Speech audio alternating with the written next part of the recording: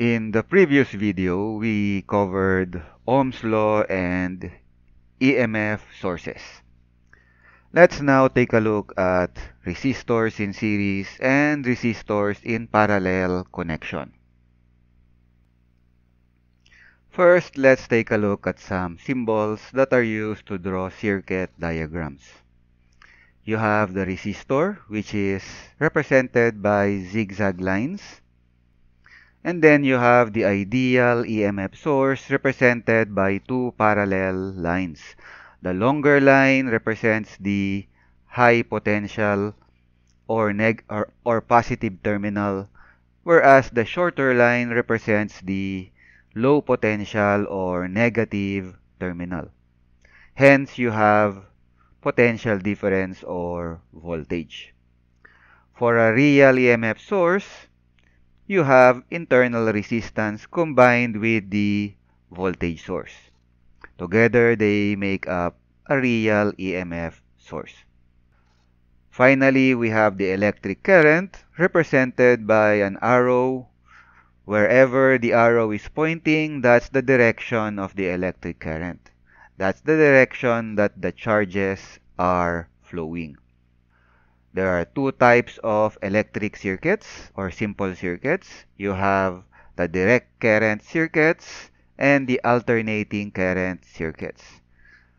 Direct current circuits or DC circuits, the current is considered more or less constant, whereas in alternating current circuits or AC circuits, the current is variable. The current is changing, alternating from one value to another, just like a sinusoidal function, for example.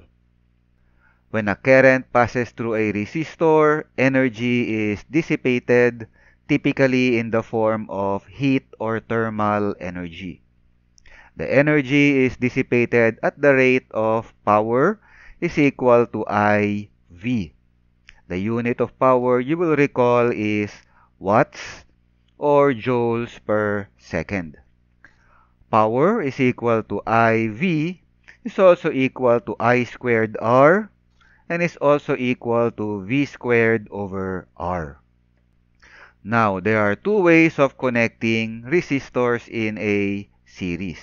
You can connect them in series or you can connect them in parallel. And of course, you can have combination of the two, combination of series and parallel connections. Resistors in series. In series connection, the resistors are connected one after another to form a single line.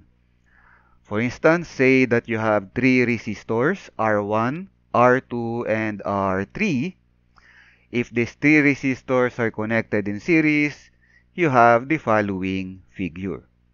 You have R1 followed by R2 followed by R3.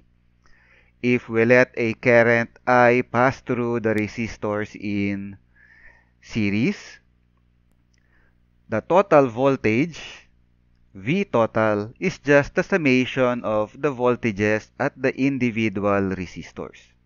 Voltage at R1 is V1, voltage at R2 is V2, and voltage across R3 is V3. And the total voltage is V1 plus V2 plus V3. Again, total voltage is equal to V1 plus V2 plus V3. Now, since there's only one line, there's only one current. Current I1 is equal to current I2 is equal to current I3 is equal to I total. Resistors in series connection may be replaced by a single resistance R equivalent, and R equivalent is just the summation of the individual resistances. R equivalent is equal to R1 plus R2 plus R3. Next up, resistors in parallel. In parallel connection, the endpoints of the resistors are connected together such that the resistors form parallel lines as shown.